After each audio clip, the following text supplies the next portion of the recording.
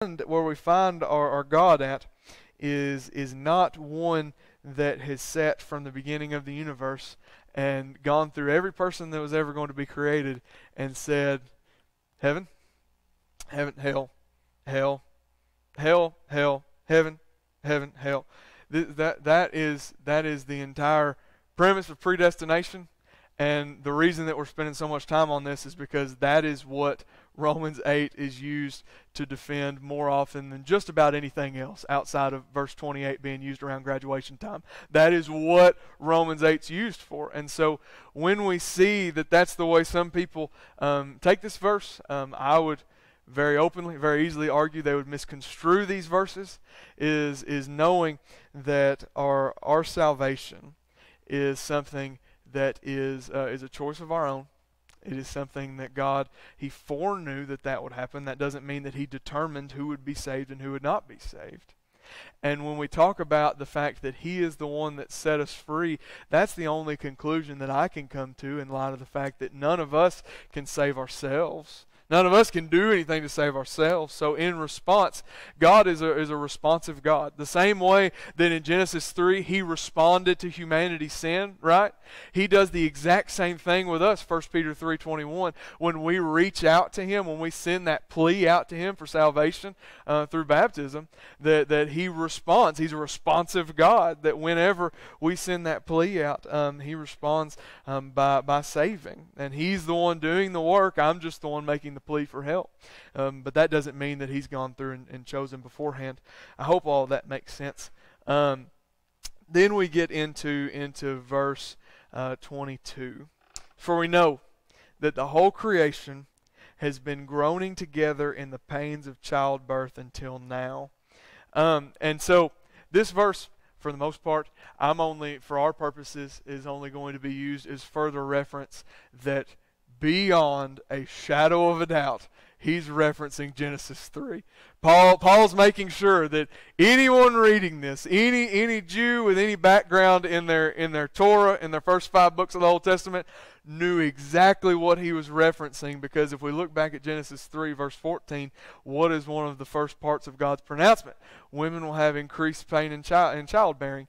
And so when he talks about the pains of childbirth until the present time, he's using that phrase, pains of childbirth, as like a term for everything that we find from that verses like 14 to 20, that entire judgment that God pronounces in Genesis 3. Kind of in the same way that, this is a horrible illustration, but I'll use it as is. Instead of calling them tissues, we call all tissues Kleenexes. There might be 75 different brands of them out there, but every one I see, hey, can I have a Kleenex, right? Because that's just one specific one. That's the staple one. That's the one everybody knows, right? In the same way, looking at God's judgment in Genesis chapter 3, one of the ones that everybody would have known and everybody would have been able to recognize was the pains of childbirth. So he uses that to include all of these other parts of Genesis chapter 3, like the working from the sweat of your brow, the earth in and of itself, as you're trying to cultivate, it's going to work against you with thorns and thistles, so on and so forth. You might ask, how do you know that? My only response would be, show of hands, how many fathers in here have felt and experienced pain in giving birth to a child?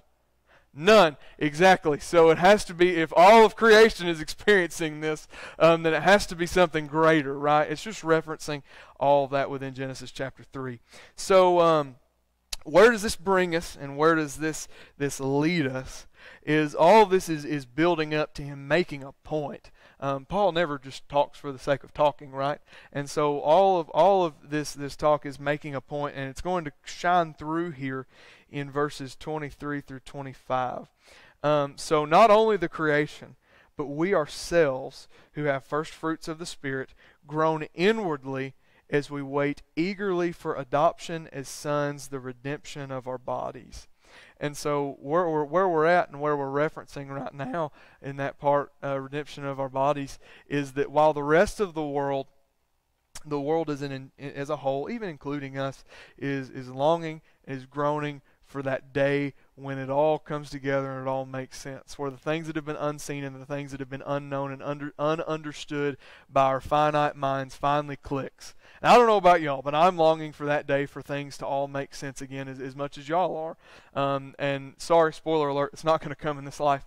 But for a Christian, so we have we have creation as a whole, but this little subset of us that have come to know God, this little subset of us that have become His people, have turned our lives over to Him, even further than just that day of revelation that's talked about in verse 19 and 20.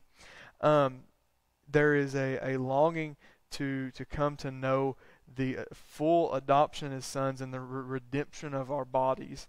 If you remember back to last week, what verse was it? We have in verse 15, we didn't receive the spirit of slavery to fall back into fear, but we have what? Received a spirit of adoption as sons, for which we cry, Abba, Father, and we referenced, Jesus in the garden. And so he's building off of that to say we're longing for that day. We've been adopted as sons for the moment, right? We've been as sons and daughters. We've been adopted as God's children in the moment for the moment. But the adoption here is not the end of the story. What we're longing for, what we're waiting for, is the inheritance that comes at the end of life. That is going to come, that Christ has already died to pay the price of the inheritance. We are longing for it, waiting for it in that day when we have this full adoption as sons, the redemption of our bodies.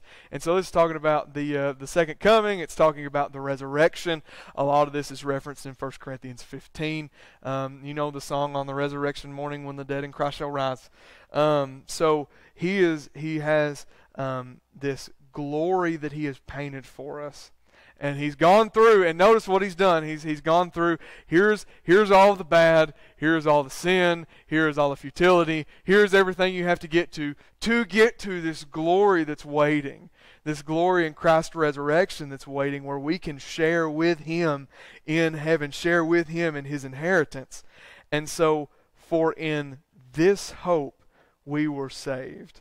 So I don't know about y'all, but verse 24, if we weren't saved, if we didn't go into the waters of baptism with the hope of rising again the same way Christ did to be with God for all of eternity, then we have some evaluating to do, right? We have some heart checking to do, and some things to think about, because the hope that we had when we made that decision, the hope that we had when we turned everything over to Christ, was to be able to rise the same way he did, to have a resurrected body the same way he did, and experience the same glory that he will, that God is waiting to give us. And then notice though, he likes to tie things full circle when he says, for in this hope we were saved. Now hope that is seen is not hope. For who hopes for what he sees? For if we hope for what we do not see, we wait for it with patience. And so he brings out this key, everything is building towards, and everything is like the mountain peak of this little passage that we just read is hope helps us to endure, or hope helps us to maintain patience. Because the rest of the world around us is going to be in this futility spot, is going to be in this purposelessness spot, is going to be in this sinful spot. And so Paul paints the picture of where the Romans are at, is this is only temporary, and this more or less is something that this life is something that we have to bear. The troubles of this life is something that we bear through the storm. We batten down the hatches for the short amount of time that we're here, because when that storm passes, what's coming on the other side of it is so much greater than whatever troubles or trials we might be experiencing in the moment. And so with that, it flashes forward to heaven, makes us think of what we're waiting for in that. All right, flipping to the next section. We're doing great. We might actually make it. We get to some spirit talk when we get to verse 26, and this is the section that I love. This is the section Romans 8 26 through like 30 goes so well with John 14 as well as John 16. It's the most explicit description that we have of the Holy Spirit. So if you're a note taker in your Bible, without a doubt, I would put at least the end of John 16 as a little footnote, and vice versa, so that we have, that's the bulk of what we have of just Jesus and or Paul just talking about the Holy Spirit. And here's what he says, and I will read 26 and 27 together. Likewise, the Spirit helps us in our weakness, for we do not know what we pray for as we do not know what to pray for as we ought. But the Spirit Himself intercedes for us with groanings too deep for words. And He who searches hearts knows what is the mind of the Spirit, because the Spirit intercedes for the saints according to the will of God. All right, quick question. Have you ever had somebody speak or go on your behalf before and then say something that you would have never endorsed? Where you might see this sometimes, you're thinking of like big moments where people make proclamations on your behalf. And that's not always what I'm talking about. What I think of when I think of this is, have you ever sent somebody to a fast food drive-thru for you before, and they have brought back something wrong, or brought back something that is not at all what you ordered, or you said no tomatoes or no pickles, and it is covered in all that mess? If you haven't had that happen before, bless you. I've had it happen to me about 1,000 times, it feels like. But when we have somebody that might go on our behalf, right? And we tell them what, here's what we want, here's what we're thinking, and then they come back and they bring us something that is totally different. Now, this is where it takes a little bit of thinking. In prayer, we do that to ourselves sometimes. And I know that it's a whole lot probably deeper and more mature than the McDonald's drive-thru. But in a lot of ways, when it comes to our own prayer life, when it comes to us pouring out to God, there are a lot of times where, just to be honest, Cameron gets in Cameron's own way. And there's a lot of times where, whether we know it or not, we get in our own way when it comes to talking to God. And what He's telling us, and this is all in direct reference to this hope of heaven that we've just gotten done talking about, is that very literally, very actually, that the Spirit, the way that it helps us in our weakness, it says that it prays for us even when we don't pray as we ought. It prays on our behalf in a way that we might not even be able to put it in words. We might not even be able to put our needs or what we're going through into words, but God's Spirit knows and understands, mainly because Acts 2:38, He's in us, He's with us, He walks with us, He knows us, and He understands us on that level. And I hope that's encouraging. But I also want us to see in verse 27 something very special, that you might be asking to yourself, well, somebody's talking on my behalf, or somebody's praying on my behalf. Well, I want to know what he's saying. That is fair. I would want to know that too. I don't want to say that and us get the picture that the Holy Spirit goes before God on our behalf with just ramblings of whatever He's decided to talk to God about for us for that day. That 27 clears that up for us, where it says, and He being God, He who searches hearts knows what is the mind of the Spirit, because the Spirit intercedes for the saints. What? According to the will of God.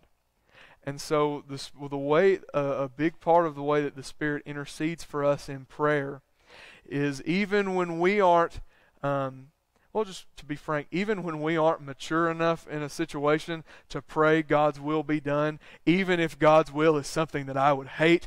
I don't know if you've been there before, but I've been there before. We don't have time for this. I'm going to do it anyway.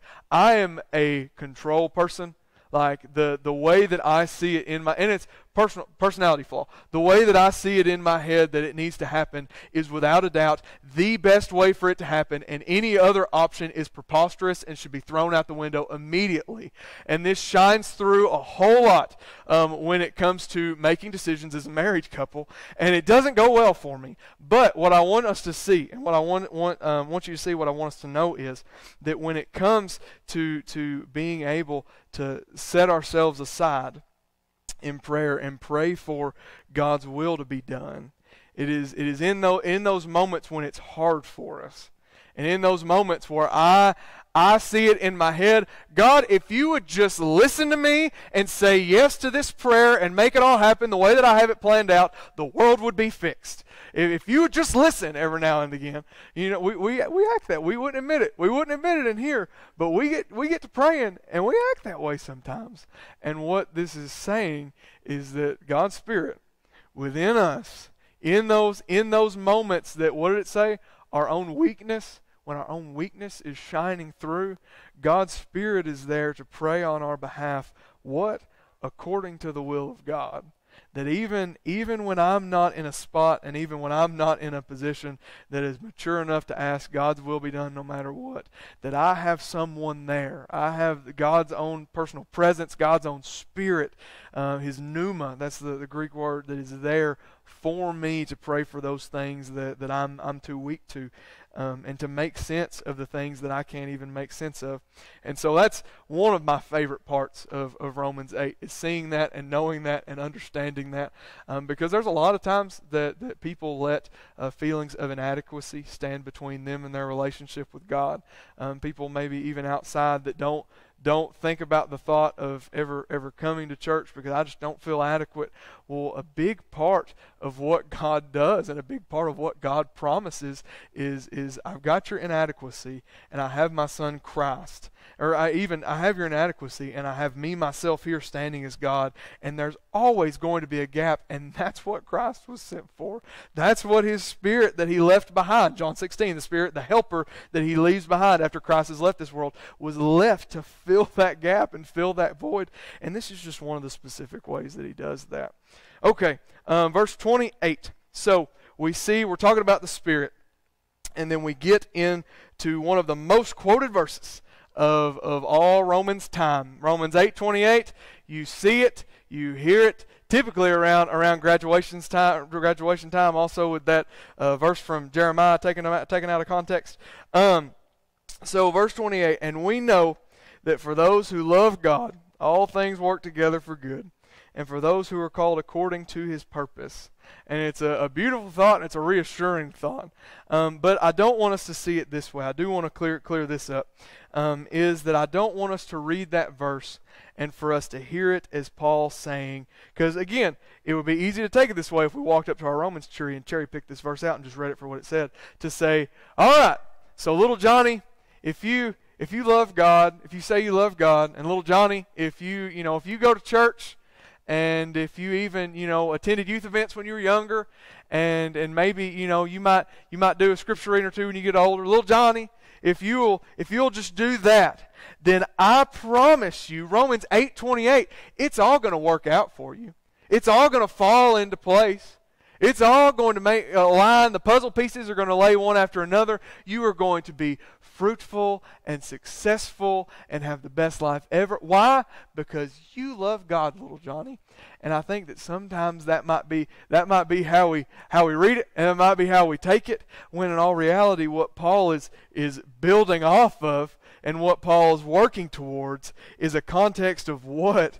Suffering. The entire reason he's talking right now is telling them of a coming hope and a coming glory. Why? Because for the moment and for the time being on this earth in this time, there's going to be suffering, Romans, and the concept of suffering doesn't stop with Paul here.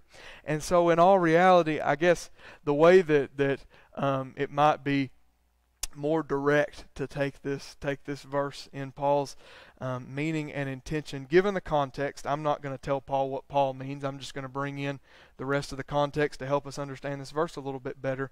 That what he's saying here is that we know for those who love God, all things work together for good. Maybe something more to the effect that for those who love God, there will always be an avenue for God to be glorified. And for those who desire and chase after Him, because that's what love would lead to, is a desire to chase after Him, that in the end His will can and will be completed. And so if we're called to His purpose, that's the end of this verse. So if we're called to His purpose, that's some of the things that we work towards, is bringing about His will, which we know from 2 Peter 3:9. That's all humanity is to be saved. So I guess bringing that full circle, it's probably not a best wishes, it's all going to work out, it's all going to work together for you, as much as it is that for those who are longing after God, there are going to be opportunities and He will be glorified, that His purposes will be done, and even that we'll benefit from that spiritually. We'll grow from that, we'll bear fruit from that, and there will be this final glorification, verses 18 through 25, that comes out of that. That's the good that he's talking about. I think too often we just hear good and we think earthly good when Paul's talking about a heavenly good, if that makes any sense at all. And so wrapping up, I'm out of time, but we're doing 29 and 30. So for those who he foreknew, he also predestined to be conformed to the image of his Son, in order that he might be the firstborn among many brothers. And those whom he predestined, he also called. And those who he called, he also justified. And those whom he justified, he also glorified. Okay, so that was like a chain of, if he does this and this and this and this. We'll get through it super quickly, and then we'll come back. We'll have a week for it to marinate, and then we'll come back and start off with it next week, and maybe you might have some questions, which that's perfect. He uses the word predestined. God foreknew and he predestined. Okay, there's two different ways that can be taken. The first one is individual predestination. The second one is a corporate predestination. The individual predestination, which I do not, and I don't believe that Paul nor Christ advocates for, is predestining from the very beginning. These individuals, no matter what they do, heaven, heaven, heaven, heaven. These individuals, no matter what they do, hell, hell, hell, hell. We don't see it anywhere else in Scripture. But when we talk about a corporate predestination, that would mean that humanity as a whole, from the very beginning of time, God has predestined. I completely agree that God predestines. God has predestined a plan for humanity to have the opportunity to come to know Him and to be His people. God has always wanted His own people, and we see that through the four different test trials that God made. 3 of them didn't work. 1 did. First one, Eden. Already talked about it. Failed miserably, didn't last long. Only 2 people were able to make it out. Then we have, well, maybe that's a discussion for a different time. Then we have the law of the patriarchs, the laws of Abraham, Isaac, Jacob. Didn't work either. Didn't make it out because God was building towards the law of Moses, which the entire book of Romans is here to tell us is null and void.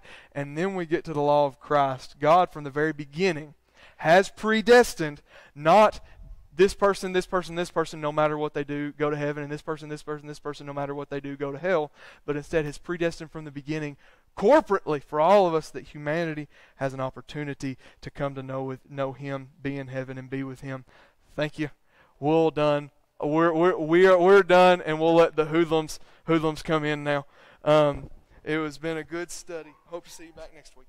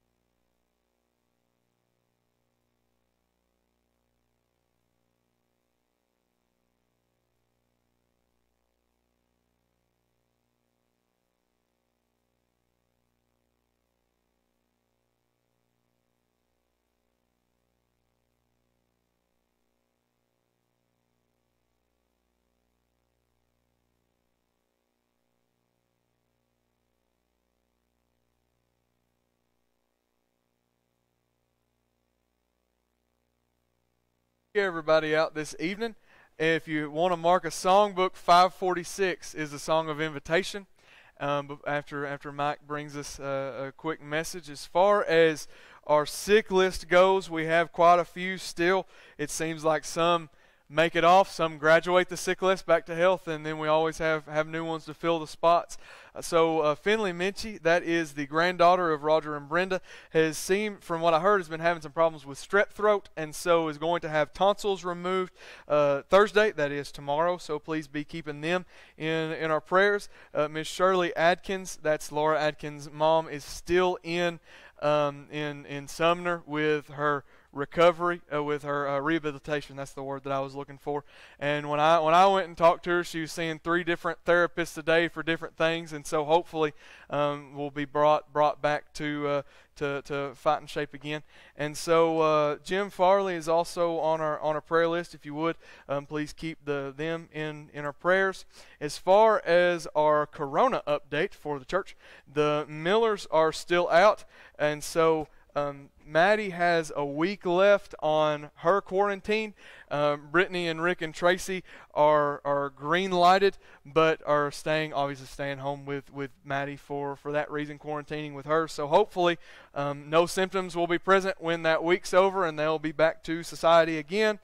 The Dennises are in the same boat. Paisley Dennis, that's been doing good. Christy, hard time. And Cody, you'd have to ask him. Just drive by Polston's. If he's working tomorrow, then you know he's good. If not, I doubt he's working. That's just a joke. Thanks. And so then we have Nastia Fry. That's Philip and Trina's niece that is still working through her complications with bones and surgeries and that rod breaking and everything else. And we have Miss Regina's cousin, Ruth Ann Ragland, is in Orlando, Florida, going to be having a pretty big procedure coming up here soon, as well as Philip Fry's aunt, Rebecca Groves, has recently had a surgery on her head. A lot of stitches. Sounds pretty serious, so I'm sure they would appreciate our prayers. And then Bethany Fry is at home right now waiting for a test. She has a fever, waiting for the test to come back. And as I referenced in class, one of the few times that we can ever say we've prayed for a sinus infection. So hopefully it doesn't come back positive for COVID. And then we said a special prayer on behalf of Kyle Turner. I'm going to assume that a lot of y'all know him better than I do, since he is a county worker, and from my understanding of the situation a week and a half ago, he was doing well. He was thumbs up on the up and up, and as of this evening, he is on ECMO, which is the machine that operates your bodily functions for you, keeps you alive for you. And so that is that's pretty scary to see, with our own community and with people that we know. So if you could, please keep them in our prayers. So I think that's it for prayer list, other than Miss Christy Dennis's aunt, Joyce Williams Spivey has passed away, and she will be having services soon to be announced. As if they were announced, they'd be on this paper. So please reach out to. She's at Anderson, and when will that funeral be? The funeral is Friday. All right. Right, and with their quarantine, she's not going to be able to get to go. So that'd be a good one to reach out and call or text this week is Christy Dennis. Seems like she's got quite a bit that she's going through, getting hit with all at once. As far as upcoming events, the big ones, the main ones, we're still looking for Elf Tree participants. We typically get those from Making Helps, right? But they're not doing that this year, and so we're doing our best to do that in-house, and forms went out in bulletins this Sunday for different individuals. This doesn't have to be somebody from church. This doesn't have to be somebody that any of us have ever really met before. If you work in the school system and you know a family that is struggling but would never ask for help but would really appreciate it, fill out a form for them and we'll help them out. If you know somebody from down the street that has recently lost a job because of corona or whatever reason, fill out a form for them, and we'll help them. We're looking to keep our numbers of people that we reach and touch as high as normal, and right now the list is very low. So let's think open outside of the box when it comes to names for that. And even if you're not willing to take the stuff to them, still fill it out, and we'll get somebody to get that there to them. However, so please fill one of those out. If you have any questions, see Mary Lou Pedigo. Then Thanksgiving service will be as it has been in the past. We'll have a prayer service on Tuesday, November 24th, and that'll be regular Wednesday night time. Just on Tuesday night, guys, be looking for me to contact you for either a scripture reading or a prayer or a song, something of that nature. I know that that's always a beneficial time to focus our minds, on what we're thankful for. Then Blood Mobile will be here November 30th from 1 to 5 if you would like to give blood. And then one last announcement outside of youth is on this past Sunday was our first Sunday in the fellowship hall. We have opened up another area for members to be able to worship, and there is a hard line with the live stream ran over there. And the purpose of that being available is, one, we see how full we've been getting lately, and that's a great problem to have. We hope that continues and we continue to gain our numbers back. But we also know that there are some, just being honest, we know there are some that haven't come back out of fear of the number of people that are in the auditorium, or out of fear or the number of people who have made the autonomous decision not to wear masks. And so to try to meet everybody's needs, we've set up that area for those that can have that zone where those are more consistent. There are less people. Those masks are being worn, and so that they can still get out and come to worship service, because we know that for the most part, a lot of those people with those fears are people that might live alone, or people that haven't gotten out and really had contact or seen people in the last 7 months that just need that human contact and need to be together, but aren't comfortable doing it with 170 people. So if you know of anybody that maybe fits that bill or fits in that boat, please let them know we have this available in the fellowship hall. We're hoping to grow those numbers over there, as that will mean more of our church families coming back together, even if it's 20 feet apart, 25 feet apart. As far as youth goes, the CYC sign-up list is posted in the foyer as of right now. Space is not limited. Space is full, but we're hoping to buy more tickets. So please, if you're going to sign up for that, do that ASAP. And also get your money to Kyle Searcy by December 2nd. He was talking pretty tough. He was breathing some threats against you if you didn't get him your money by December 2nd.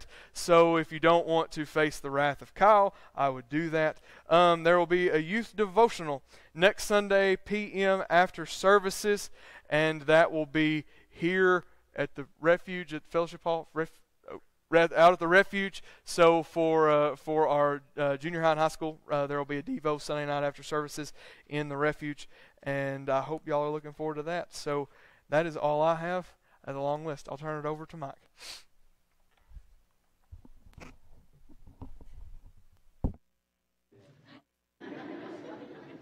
He said my quick message. I'm not going to have a quick message. I'm going to be reading Matthew chapter 20, verses 1 through 16. So they want to turn there.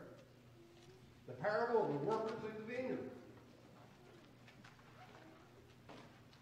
For the kingdom of heaven is like a landowner who went out early in the morning to hire workers for his vineyard. He agreed to pay them a denarius for a day and sent them to his vineyard. About 9 in the morning, he went out and saw others standing around in the marketplace doing nothing. He told them, "You also go to work in my vineyard. I will pay you whatever is right." So they went. He went out again about noon, and about 3 of the afternoon and did the same thing. About 5 in the afternoon, he went out and found still others standing around. He asked them, "Why have you been standing here all day long doing nothing?" "Because no one has hired us," they answered. He said to them, "You also go work in my vineyard." When evening came, the owners of the vineyard said to his foreman, "Call the workers and pay them for the wages, beginning with the last ones hired going to the first." The workers who were hired about 5 in the afternoon came and each received a denarius. So those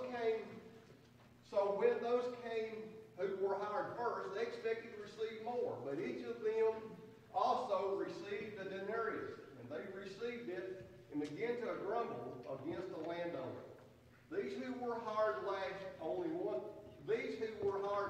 worked only 1 hour, they said, and you have made them equal to us who have been borne the burden of the work of the heat of the day. But he answered one of them, I am not being unfair to you, friend. Didn't you agree to work for a denarius? Take your pay and go. I want to give you the one who was hired last the same as I gave you. Don't I have the right to do so? Don't I have the right to do what I want to do with my money? Or are you envious because I am generous? So the last will be first, and the first will be last. Dale Hicks still here? Imagine Dale Hicks, his hands was working for him, and the guy was roofing, and he only roofed an hour late in the day, and these other dudes had worked all day long. How would the scene be of his workers? Somebody say something. Would it be happy? No. Does the story make any sense in that respect? No. Imagine this. Imagine at some point a young girl was born in this congregation at some point in time, grew up to be a 12-year-old, was baptized as a Christian, lived her life, grew up, become a mother, had a family, raised Christian kids, taught Bible study, lived her life here, and died. How would she fit into this story already?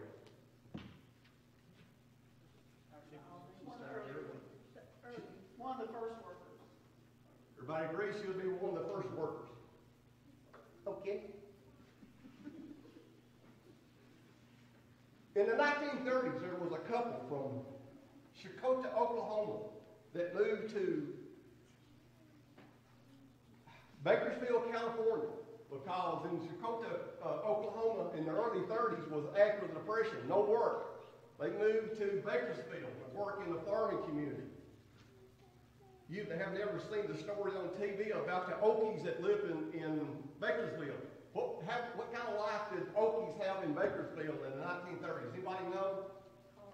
They were considered the scum of the earth. So these folks, they had moved to Bakersfield to make a living farming. And by the way, this lady was a member of the Church of Christ. So they lived there, lived in tents. But later, the man was able to move the family into an old train boxcar where they lived and continued to work. And then in 1937, this young couple, they had a son named Merle to come into their life and live with them in 1937. Time went along. Merle's father died when Merle was 9 years old. And when Merle reached the age of 14, Merle became quite a singer, quite a guitar player. He also had lots of trouble with the law. He was in and out of trouble, in and out of penitentiaries until he was late teens. And at 20 years old, he ended up in San Quentin prison, where he was still playing music and singing. There at San Quentin, Johnny Cash come and played, and he was impressed with Johnny Cash, and he wanted to be a country music singer. Of course, Merle's last name was Haggard. Merle Haggard went ahead and lived his life, a honky-tonker and an ungodly life, his entire life. When Merle Haggard was 75 years old, he rededicated his life to Christ at a Church of Christ in Austin, Texas, and died at the age of 80. How does this story fit Merle Haggard?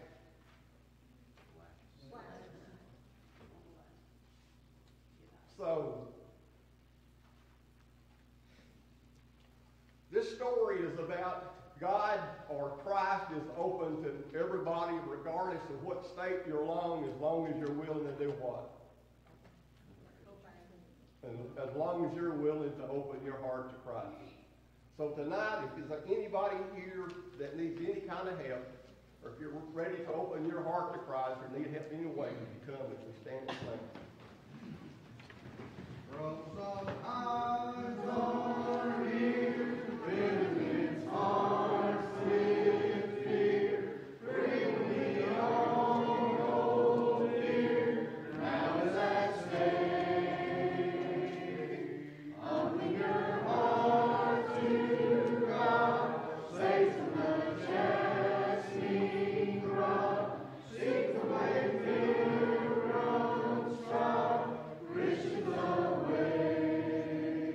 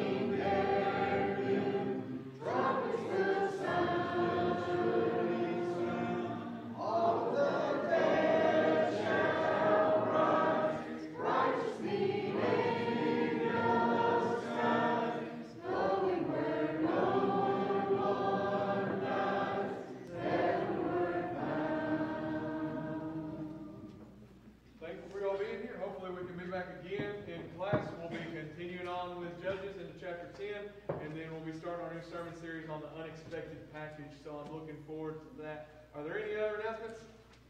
Wonderful. If there's not, Brother Ansel, would you mind leading us in closing prayer? Let us pray. Father, thank you so much for this another good day that you've given us, for the opportunity to be back here tonight to worship you. Thank you for the lesson that we heard. Help us, Father, to do our best each day to follow you. Let us be with us as we leave. Keep us in your care. And bring us back to the next appointed time. In Christ's name we pray.